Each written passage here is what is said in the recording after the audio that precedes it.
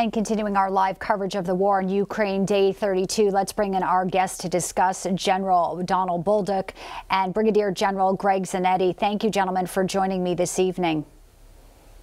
Pleasure. Thank you for having me. Great to have you. First, General Bolduc, I want to start with you. There's been a developing story outside of Chernobyl that we've been hearing. There's a massive fire there. I know you're in New Hampshire where you have the Seabrook nuclear plant as well.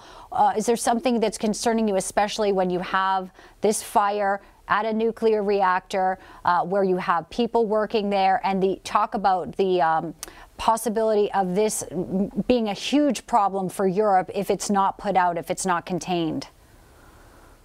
Well, you know, I think that in a war zone where there's any nuclear facility, there is cause for a lot of concern.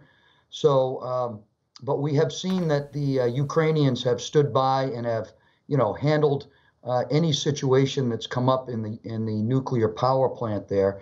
There are some extraordinary fail-safe mechanisms that are part of all nuclear power plants.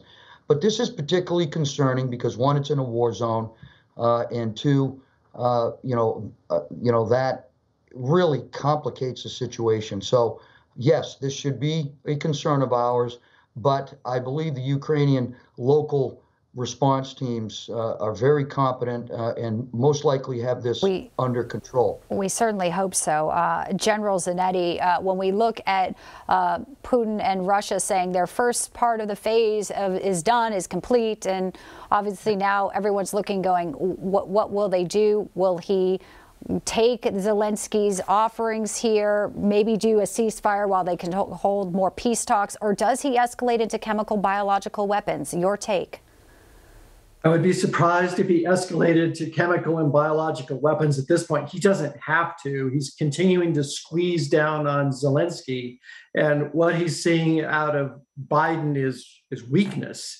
And it is remarkable to me to watch how this is played out, not just the pattern of the gaffes, but this leadership by decree that Biden continues to do. He makes pronouncements and expects that these will just magically occur without all the planning and coordination that you would expect before you said the words.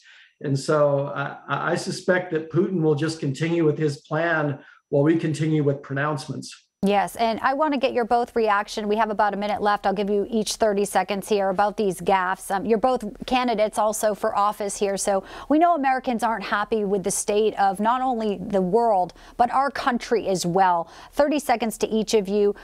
What do you think we can do to course correct here for so many hardworking Americans? First to you, General Bolduc. Well, I think we need to immediately reverse our border policies, reverse our energy policies. We need to do exactly that. I think if we do that, then we are going to go a long way in lowering the inflation, gas prices, oil prices, heating, food. And so we have to reverse these policies domestically. Mm-hmm. We have an imbalance in national power and national security, and we got to get it straight here at home and abroad. Okay, and General Zanetti, your thoughts on how to get our country to where we were before, not that long ago under President Trump? Well, the general's correct. We must become more independent. And what New Mexico has is what America needs. We have energy, we have lithium, we have uranium, we have copper, we have 4 of the 17 rare earth elements. These are the kinds of things that New Mexico contribute to what is appearing to be a long-term war effort. And this is why I'm running for governor, is so that we can contribute back to America. General Bolduc and Brigadier General Zanetti, thank you so much for your time tonight. We appreciate it. Thank you very much. Thank you.